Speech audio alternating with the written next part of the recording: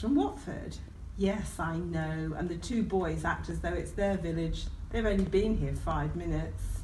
Word of mouth is their father, instead of just looking after their little shop, is now delivering bread to our main village shop and the shop in Long Marston.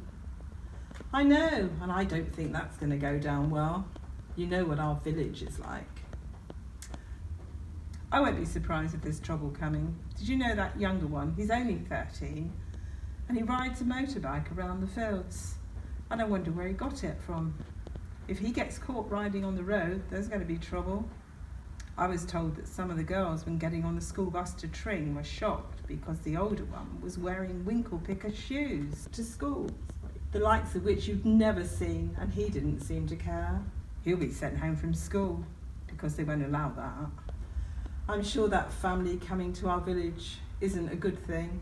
I wonder what they were like in Watford. Come and see what happens to these boys in one of our word-of-mouth plays, the 25th to the 30th of March, Titchfield Festival Theatre. And don't forget Word of Mouth, A Woman Scorned.